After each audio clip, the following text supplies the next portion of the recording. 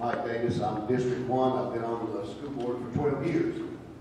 And unlike a lot of political offices, I think this one, since we get paid $50 a meeting, this one you do because you have a great passion for the kids in the school system. I probably have more of a passion now than I did 12 years ago because I know more about what I'm doing now.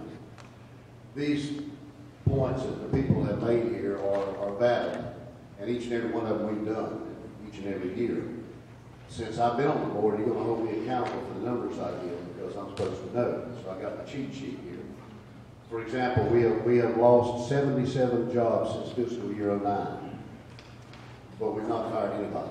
Those have been by attrition, by transfer, moving out, whatever.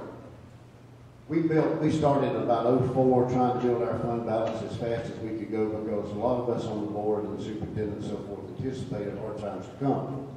We got it built to about $18.5 million, and my opponents made some comments to some folks in the newspaper that can be taken wrong. Yes, we have used that fund balance, but that fund balance was put there for a reason, and that was for us to trim everywhere we could trim, but work off of that fund balance to try to weather the rainy days until the state funding started coming back. As we all know, the state funding has taken a lot longer than we anticipated to come back, so the numbers that were given in the pre-budget that Mr. Taylor gave you are way from right. So it's not nearly as grim. It's not good, but it's not nearly as grim as it sounds. But we're looking at having to go through and make cuts again wherever we can, but we're determined not to take teachers out of the classroom.